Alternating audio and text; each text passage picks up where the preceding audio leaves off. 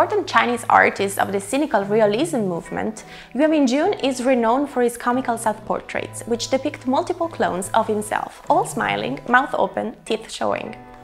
These characters are part of the coming-of-age generation who lived under the remains of cultural revolution and at the same time are experiencing the effects of the rapid modernization of Chinese society. The repetition of cloned Yue Minjuns arranged in lines act as parodies of China, the economic machine. Yue has said laughter is a representation of a state of helplessness, lack of strength and participation, with the absence of our rights that society has imposed on us. At first you think he's happy, but when you look more carefully, there's something else there. A smile doesn't necessarily mean happiness, it could be something else.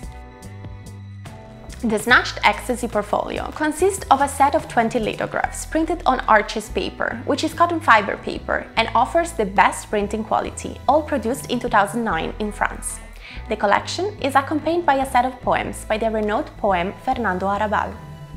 The portfolio consists of works based on their original paintings, and some have a sterling performance, such as Red Boat, which is the earliest work created into a lithograph from this portfolio.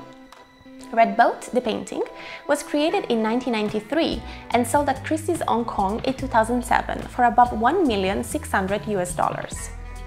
An impressive work is Take the Plunge, which was painted in 2002 and sold at Sotheby's Hong Kong in 2008 for above $2,600,000. Fighting is based on the painting from 2002. Garbage Hill, the painting, was made in 2003 and sold at Sotheby's in Hong Kong in 2014 for above $1,500,000.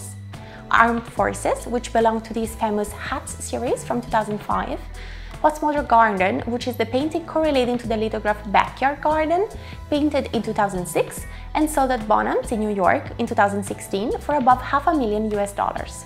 Big Swan from 2003 that sold at Christie's in Hong Kong in 2008 for almost $2,500,000. And finally Sheep Herd from the painting in 2001 sold at Christie's in London in 2008 for above $1,000,000.